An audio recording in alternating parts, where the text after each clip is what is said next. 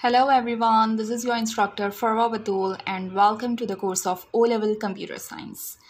So we were looking the current uses of hexadecimal numbers in computing. We have covered 4 of the uses and this is the 5th one, right? Assembly code and machine code. So in this video we are going to see that how the hexadecimal notation or numbers are being used in writing assembly code or a machine code, right? So first of all, let me tell you the reason behind it. Why we are using hexadecimal numbers in assembly code or a machine code. This machine code is basically in the form of hexadecimal number, right? So the reason is pretty simple. Why? Because of its convenience.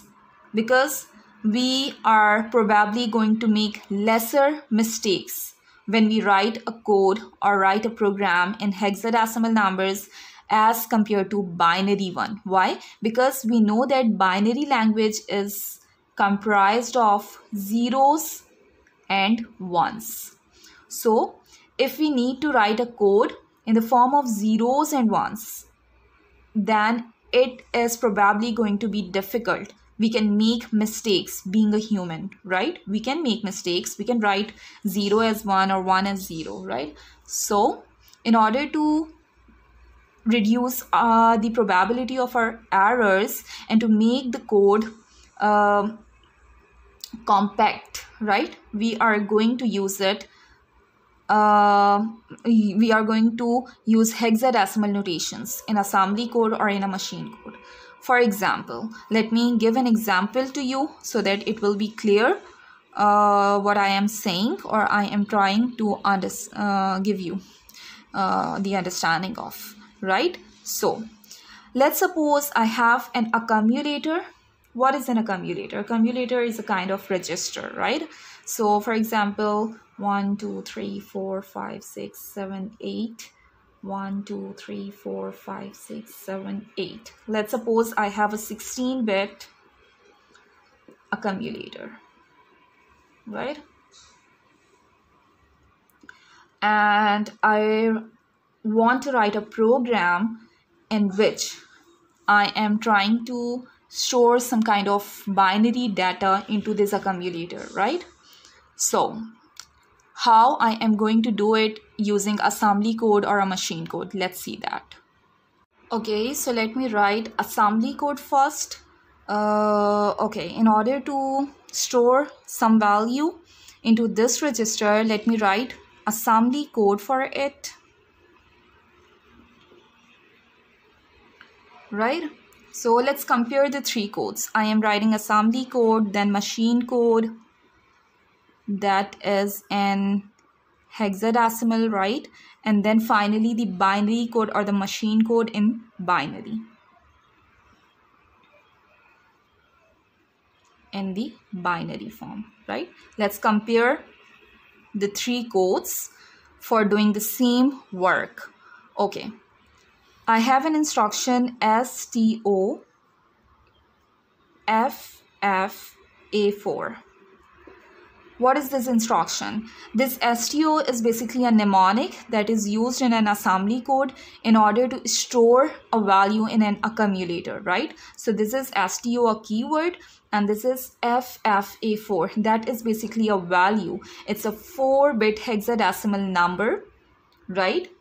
Sorry, for 4-digit hexadecimal number. So this 4-digit hexadecimal number will be equal to 4 into 4, 16-bit binary data, right? How? Because each hexadecimal needs 4 bits to represent in binary, right?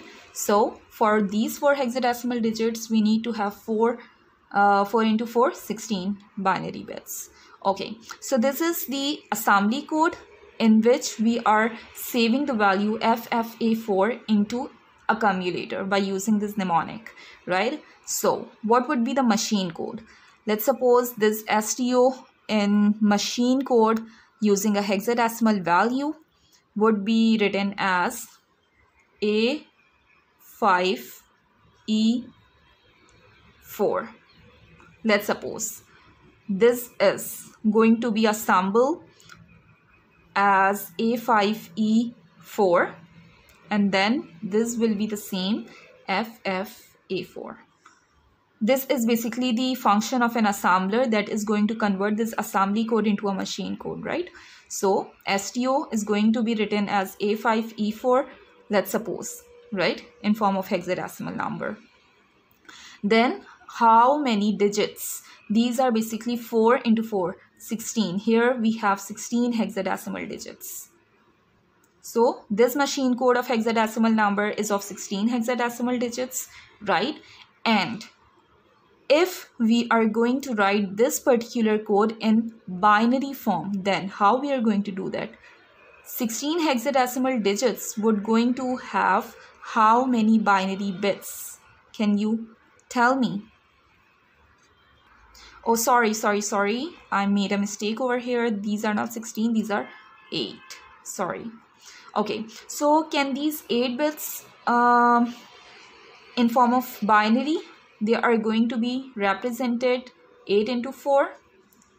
That would be 32 bits. We need 32 bits to represent this in a binary code, right? So it would be, I am just going to convert it, that is 10 10 01 01, then this would be 111 0 0 1 0 0. I am just converting this individual hexadecimal digit into its particular binary form, right? So you can use the conversion table as well for this if you don't know the conversion, or you can also see my video of conversion for this, right? So this will be 0 1 0 0 for 4, right? So these are the 32 bits. This is the 32-bit code that is used to transfer this 16 bits into this accumulator, right? So can you find the difference between these particular codes? What is the difference? The difference is of number of bits, number of digits, right? The length of the code, right? The binary code is always lengthy. Why? Because it is having zeros and ones only. Because of these 2 digits, our code becomes lengthy. And when these digits are going to be represented in the form of hexadecimal, then of course they are going to be reduced. Why? Because 4 bits are going to be represented by 1 hexadecimal digit. So it will definitely be compact or compressed. So this is how a binary code can be reduced in form of hexadecimal code, or by using hexadecimal numbers in a machine code or an assembly code, right? So this is the reason of using hexadecimal numbers in a machine code or an assembly code. Why? Because it reduces your number of digits or your length of the code, right? So this is all about this video. In this video we have seen that how we are using hexadecimal numbers, right, in assembly code or in a machine code, and I have also shared the reason of it. Why? Because of its complexity. Because of the complexity of the code when it is written in a binary. So in order to reduce your errors, how you're reducing your errors? You are reducing your errors by converting it into hexadecimal numbers, because you know that zeros and ones and a code to be written in the form of this would definitely be going to have probability of errors, right? You may write a 1 as a 0 or 0 as a 1, right? So you need to have some better option to write a code being a programmer, right? So instead of binary, we have a better option, that is a machine code in hexadecimal or an assembly code, in order to write your programs where you can reduce your errors, right? So thank you so much for watching this video, and I haven't seen a past paper example for this topic, so I am just winding it up here. So thank you so much for watching it. Please like, share, subscribe the channel, and share it with your other friends as well, so that we can all study in a friendly environment, or we can help each other, right? So thank you so much for watching it. See you in the next video, where I am going to tell you another use of hexadecimal number, and that is none other than error codes, right? Thank you so much. So see you in the next video. Take care for them.